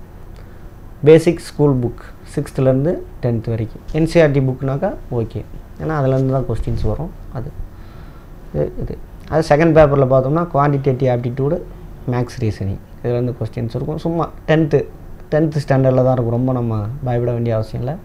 இல்லை செகண்ட் பேப்பரில் ஜஸ்ட்டு பாஸ் ஆனால் போதும், 35% எடுத்தால் போதும். ஃபஸ்ட் பேப்பரில் அந்த மார்க் வச்சு தான் அடுத்த லெவலுக்கு மெயின்ஸுக்கு கூட்டிகிட்டு போவாங்க.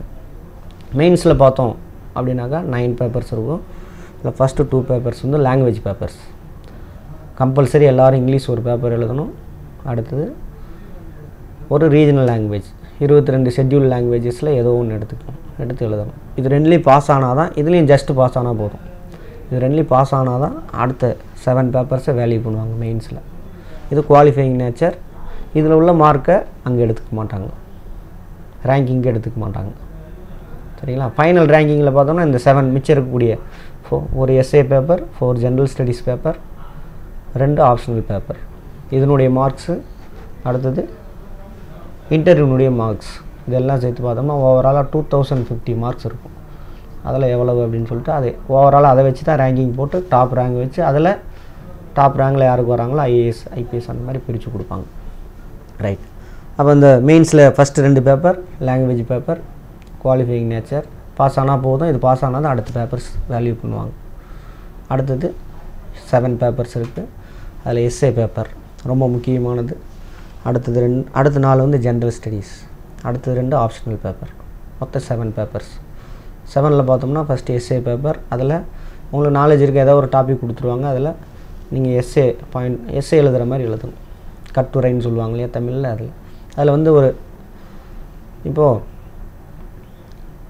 உலக வெப்பமயமாதல் அப்படின்னு சொல்லிட்டு சொல்கிறாங்க. அதை பற்றி நீங்கள் என்ன நினைக்கிறீங்க? அதான் டைட்டில். அப்போ உலகம் வெப்பமயமாதல் சம்மந்தமாக இருக்கக்கூடிய ப்ளஸ் மைனஸ், அதை எப்படி எராடிகேட் பண்ணுறது, அதை எப்படி ப்ரிவென்ட் பண்ணுறது, அதனுடைய எஃபெக்ட் என்ன, அதனால் என்ன நம்மளுடைய சொசைட்டி டிமெரிட்ஸ், சொசைட்டிக்கான டிமெரிட்ஸ் என்ன, இது எல்லாத்தையும் நம்ம என்ன பண்ணணும்? பாயிண்ட்ஸ் அழகாக எழுதணும். இந்த நாலேஜ் ஜிஎஸ்சில் நீங்கள் படித்ததே போதும், இதுக்கு தனியாக நீங்கள் படிக்க தேவையில்லை. ஆனால் எப்படி பாயிண்ட்ஸ் நீங்கள் சொல்கிறீங்க அப்படின்னு சொல்லிட்டு அதை பார்த்து அதுக்கு ஸ்கோர் கொடுப்பாங்க. அது எஸ்ஏ பேப்பர். அடுத்து 4 ஜென்ரல் ஸ்டடீஸ் பேப்பர், டெஸ்கிரிப்டிவ் டைப்பாக இருக்கும். இது ஸ்கூல் புக்கில் இருக்கிறதா அல்லது கரண்ட் அஃபேர் புக் ரிலேட்டடாக தான் இருக்கும். அதை அப்படியே மக்கப் பண்ணி எழுதுகிற மாதிரி இருக்கவே இருக்காது. நீங்கள் என்ன புரிஞ்சுக்கிட்டீங்க அதை வச்சு ஆன்சர் பண்ணுற மாதிரி இருக்கும். சரிங்களா? அப்போ புரிஞ்சிருந்தோம்னா போதும், இந்த 4 பேப்பர் ஈஸியாக எழுத முடியும். 10th ஸ்டாண்டர்ட் மெட்ரிகுலேஷன் ஸ்டாண்டர்டு தான் அது. அப்போ கொஸ்டினை புரிஞ்சு சொந்தமாக எழுதுகிற மாதிரி இருக்கும். அடுத்தது இது அடுத்த 2 பேப்பர் ஆப்ஷனல் பேப்பர். இது பார்த்தோம் அப்படின்னாக்கா இதுதான் டிகிரி ஸ்டாண்டர்டில் இருக்குது. தியரிஸ் இதெல்லாம் கொஞ்சம் எக்ஸ்ட்ரா இருக்கும். இது டிகிரி ஸ்டாண்டர்டில் இருக்கும். இதை நம்ம எடுக்கும் பொழுது ஒன்று நம்மளுடைய டிகிரியில் படிக்கும் பொழுது நம்ம படித்த சப்ஜெக்ட்டு இங்கே எடுத்துக்கலாம். நம்பர் 1.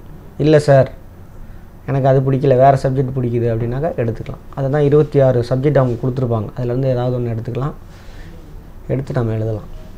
அதை எடுக்கும் பொழுது நம்ம எந்த சப்ஜெக்ட் சூஸ் பண்ணுறது சார்? ஒரு சப்ஜெக்ட்டு 2 பேப்பர் இருக்கும். ஒரு சப்ஜெக்ட்டுக்கு ஏதோ ஒரு சப்ஜெக்ட் சூஸ் பண்ணால் அதில் 2 பேப்பர், அதான் ஆப்ஷனல் பேப்பர்ஸ். சரி சார், இப்போது எந்த பேப்பர் சார் நான் சூஸ் பண்ணுறது அப்படின்னாக்க 3 விஷயத்தை நம்ம கன்சிடர் பண்ணணும். நம்ம வாட்டில் ஏதோ எடுத்துட்டோம், டிகிரி படித்ததுனால எடுத்துட்டோம்னா மாட்டிப்போம். ஏன்னா இதில் தான் ஈஸியாக அதிகமாக ஸ்கோர் பண்ண முடியும் இந்த 2 பேப்பரில் ஆப்ஷனலில். என்ன சார் அப்படின்னாக்கா நம்பர் 1 நமக்கு அந்த சப்ஜெக்டில் இன்ட்ரெஸ்ட் இருக்கா? இன்ட்ரெஸ்ட்னால் சும்மா இல்லை, தீவிரமான இன்ட்ரெஸ்ட் இருக்கணும், லவ் பண்ணணும். எனக்கு ரொம்ப பிடிக்கும் இந்த சப்ஜெக்ட், அந்த சப்ஜெக்ட் எடுத்துக்கணும். 2வது செட் ஆஃப் சிலபஸ் அவங்க கொடுத்துருப்பாங்க, அந்த சிலபஸ்க்கு உண்டான மெட்டீரியல்ஸ் நம்மக்கிட்ட அவைலபிலிட்டி இருக்கா? உங்கள்கிட்ட இருக்கணும். அடுத்து 3வது அந்த சிலபஸ்க்கு உட்பட்டு அந்த மெட்டீரியல், அந்த கான்செப்ட்லாம் உங்களுக்கு பேசிக்லேருந்து நடத்துகிறதுக்கு ஃபேக்கல்ட்டி கைடு இருக்காங்களா? இந்த 3 இருந்தால் தான் நீங்கள் அந்த பேப்பரை சூஸ் பண்ணணும். வெறுமனே நான் டிகிரியில் படித்தேன் அதனால் எடுத்துக்கிறேன் அப்படின்னு அதை சூஸ் பண்ணக்கூடாது. சரிங்களா? இது 3 பேர் தான் உங்களை வந்து வழி நடத்துவாங்க. Right, okay. அது இப்போ இந்த 7 பேப்பர்ஸ் இதில் எடுக்கக்கூடிய ஸ்கோர்ஸை வச்சு தான் என்ன பண்ணுவாங்க, அடுத்து இன்டர்வியூ கால் பண்ணுவாங்க. இன்டர்வியூவில் உங்களுடைய பர்சனாலிட்டி, அந்த வேலைக்கு நீங்கள் தகுதியானவங்களா, நாலேஜெலாம் முன்னாடி டெஸ்ட் பண்ணியாச்சு ரிட்டன் எக்ஸாம்லேயே. அப்போ அந்த வேலைக்கு தகுதியானவங்களான்னு சொல்லிவிட்டு நம்ம உங்களுடைய பர்சனாலிட்டி என்னென்ன சார் திரும்ப சொல்கிறேன், உங்களுக்கான தன்னம்பிக்கை, நேர்மை, சமயோஜித புத்தி, அதான் ப்ரெசன்ஸ் ஆஃப் மைண்ட் அப்படின்னு சொல்லுவாங்க. சரிங்களா? அடுத்தது கான்ஃபிடென்ட். இந்த விஷயங்கள் இது 4ஐயும் டெஸ்ட் பண்ணுவாங்க. அவ்வளோதான். இன்டர்வியூ எவ்வளோ நேரம் சாராக இருப்பாங்க? இன்டர்வியூ பற்றி பயப்பட தேவையில்லை. 3 பேர் 4 பேர் இருப்பாங்க போர்டில். ரொம்ப உங்கள் ஃப்ரெண்ட்லியாக தான் மூவ் பண்ணுவாங்க. அதனால் நீங்கள் அதை பற்றிலாம் கவலைப்பட வேண்டிய அவசியம் இல்லை. அழகாக ஃபஸ்ட் அட்டம்ப்ட்லேயே கிராக் பண்ணலாம். அடுத்தது இன்னொரு கொஸ்டின் கேட்பாங்க. நார்மலாக ஒரு டவுட் இருக்கும். என்ன அப்படின்னாக்கா, சார் எந்த லாங்குவேஜில் சார் எழுதலாம் அப்படின்னு ஒரு டவுட் இருக்குண்ணா. அந்த 22 ஷெட்யூல் லாங்குவேஜஸில் எனி லாங்குவேஜில் எழுதலாம். நம்ம ஓகே தமிழ்லேயே கூட எக்ஸாம் எழுதலாம். ஆனால் கொஸ்டின் பேப்பர் மட்டும் இங்கிலீஷ், ஹிந்தி இதில் மட்டும் தான் இருக்கும். ஆனால் நீங்கள் கொஸ்டினை புரிஞ்சுட்டு என்ன பண்ணலாம், இவர் ஓன் ஆன்சர் எந்த லாங்குவேஜில் வேணாலும் நம்ம எழுதலாம். சார் பாஸ் பண்ண முடியுமா? தாராளமாக பாஸ் பண்ணலாம். போன தடவை பார்த்தோம் அப்படின்னாக்கா நம்ம தமிழ்நாட்டிலேயே தமிழில் எழுதி டிஃபிகல்ட்டியாக இருக்கும்ல சார்? புரிஞ்சுக்கிட்டோம்னா எழுதலாம், சூப்பராக இல்லை புரிஞ்சிக்க முடியல அப்படிங்கிறதுனால தானே அவங்களோட அந்த லாங்குவேஜ் செலக்ட் பண்ணலாமா அப்படின்ற ஒரு விஷயம் வருது. எது புரிஞ்சிக்க முடியலன்னு புரியல. இல்லை இங்கிலீஷோ ஹிந்தியோ வந்து அந்த அளவுக்கு எனக்கு கம்ஃபர்டபுளாக இருக்காதுங்கிறதுனால தான் அவங்களுடைய ஐடியாஸ் எடுக்கிறாங்க. அவங்களுடைய ஐடியாஸ் எழுதணும். அதனால வந்து அவங்க மதர் டங்கில் எழுதும்போது ஃபுல்லாக அவங்களுடைய ஐடியாஸ் வந்து ப்ரொடியூஸ் பண்ண முடியும். எனி லாங்குவேஜில் எழுதலாம். அந்த 22 ஷெட்யூல் லாங்குவேஜஸில். பட் क्वेश्चंस வந்து இங்கிலீஷ் ஆர் ஹிந்தியில் தான் இருக்கும். ஆமாம் ஆமாம். அப்போது அந்த மாதிரி எழுதலாம். சார் இதில் பாஸ் பண்ண முடியுமா சார்? லாஸ்ட் டைம் நிறைய பேர் பாஸ் பண்ணியிருக்காங்க. என்னோடய ஸ்டூடெண்ட்ஸ்லாம் நிறைய பேர் சரவணன் சொல்லிட்டு இந்த மாதிரி நிறைய பேர் வந்து தமிழில் எழுதி தான். இப்போ லாஸ்ட் டைம் கூட அவர் என்னோடய ஸ்டூடெண்ட் கிடையாது, சென்னையில். அவர் பார்த்திங்கன்னா எல்லா எக்ஸாமும் தமிழில் எழுதி 100 ரேங்க்குள்ளே வந்திருக்காரு. 54வது ரேங்காக எடுத்திருக்காரு. Okay okay. நம்ம திருநெல்வேலிக்காரராக தான் பேப்பரில் இருந்து. அதனால் நம்ம அவங்களுக்கு தேவை லாங்குவேஜ் 2வது விஷயம். அந்த ஸ்கில், அந்த ஸ்போர்ட்டிவான அந்த இது, ப்ரெசன்ஸ் ஆஃப் மைண்டு, மல்டி டைமென்ஷனில் யோசிக்கிறது, இந்த மாதிரி. ஏன் சார் அப்படின்னாக்கா ஒரே ஆங்கிளில் போகக்கூடாது. இப்போ ஒரு கொஸ்டின் கேட்குறாங்க, நான் சொன்ன மாதிரி இந்த 8 வழி சாலை சம்மந்தமாக ஒரு கொஸ்டின் கேட்குறாங்க. அதில் நம்ம எப்படி ஆன்சர் பண்ணணும் அப்படின்னாக்கா மல்டி டைமென்ஷனில் யோசிக்கணும். அது எதிர்பார்ப்பாங்க. எக்கனாமிக்கில் ஒரு பாயிண்ட் கொடுக்கணும், சொசைட்டிக்கு அதனால் ஏதாவது ப்ளஸ் மைனஸ் இருக்குது அதில் ஒரு பாயிண்ட் கொடுக்கணும். ஓகே. பொலிட்டிக்கலாக கான்ஸ்டியூஷன், ஆக்டு, ரூலு இது சம்மந்தமாக ஒரு சில பாயிண்ட் கொடுக்கணும். அதுக்கப்புறம் ஹிஸ்டாரிக்கல், அதனால ஹிஸ்டாரிக்கல் பேக்ரவுண்ட் அதில் ஏதாவது இருக்கானா அதில் ஒரு பாயிண்ட் கொடுக்கணும். ஓகே. சயின்டிஃபிக்காக ஒரு பாயிண்ட் கொடுக்கணும். இந்த மாதிரி மல்டி டைமென்ஷனில் யோசிக்கிறோமான்னு பார்ப்பாங்க. மெயின்ஸில் வேறு ஒன்றுமே கிடையாது. அப்போது நம்ம பேசிக் எல்லா சப்ஜெக்ட் ஸ்ட்ராங்காக இருந்தோம் அப்படின்னோம்னாக்கா மெயின்ஸில் ஈஸியாக ஜென்ரல் ஸ்டடீஸாக இருக்கட்டும், ஆப்ஷனல் பேப்பராக இருக்கட்டும், எஸ்ஏ பேப்பர், அந்த 7 பேப்பர்லையும் ஈஸியாக ஸ்கோர் பண்ண முடியும். அதேமாதிரி இன்டர்வியூலையும் அதை அந்த மல்டி டைமென்ஷனில் திங்க் பண்ணுறோமா அப்படின்னு சொல்லிட்டு யோசிப்பாங்க, கேட்பாங்க கொஸ்டின்ஸ். இப்போ நம்ம அந்த மாதிரி பண்ணும்போது ஈஸியாக கிராக். ஓகே, ஸோ யுத்தத்துக்கு தயாராகிறது கூட ஈஸியாக தயாராகிடலாம் போல. ஆனால் ஐஏஎஸ் ஐபிஎஸ் எக்ஸாமுக்கு தயாராகிறது வந்து ஃபுல் எஃபர்ட். சார் சொன்னார், ஸ்மார்ட் ஒர்க் பண்ணா போதும், ஹார்ட் ஒர்க் பண்ணுறத விட ஸ்மார்ட் ஒர்க் பண்ணீங்கன்னா போதும். அண்ட் நீங்கள் வந்து என்ன விஷயம் வந்து நீங்கள் கொடுக்கணும்னு நினைக்கிறீங்களோ அந்த விஷயத்தை வந்து லவ் பண்ணணும் அப்படின்னு சொல்லியிருக்காரு. ஸோ நீங்கள் படிக்கிறத வந்து ரொம்ப ஜென்ரலாக கேஷுவலாக வந்து படிக்கணும், புரிஞ்சு படிக்கிறது மட்டும்தான் நீங்கள் வந்து பாஸ் பண்ணுறதுக்கு ரொம்ப ஈஸியான ஒரு வழி மெத்தட் அப்படிங்கிறத சார் சொல்லியிருக்காரு.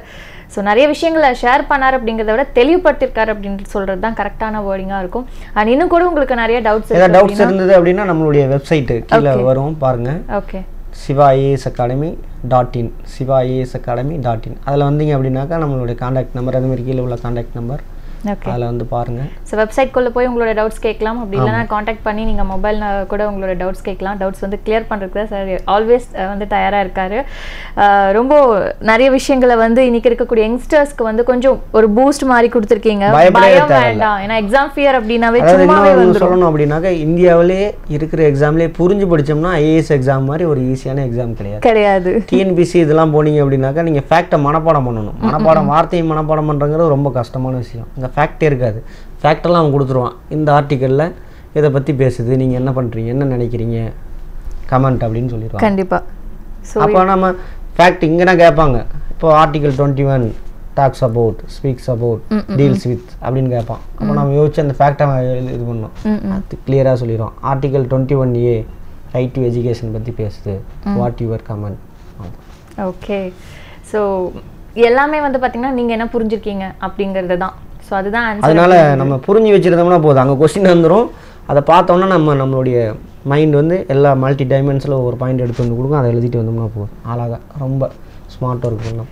ஸ்மார்ட் ஒர்க் கூடவே வந்து சிவா ஐஏஎஸ் அகாடமியோட டீச்சிங் உங்களுக்கு நல்ல ஒரு ஹைலி ட்ரைன்டு ஃபேக்கல்ட்டிஸ் வச்சு தான் உங்களுக்கு வந்து ட்ரைனிங் கொடுக்குறாங்க அப்படிங்கிறது சார் ரொம்ப தெளிவாக சொல்லியிருக்காரு. அண்ட் சாரோட ரொம்ப ப்ரீஷியஸான டைம் வந்து நம்ம கூட ஸ்பெண்ட் பண்ணதுக்கு ரொம்பவே தேங்க்ஸ் சொல்லிக்கலாம்.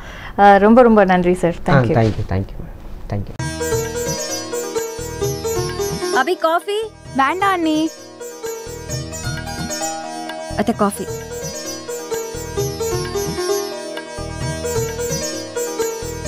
எடுத்துக்கோங்க. அங்க போய்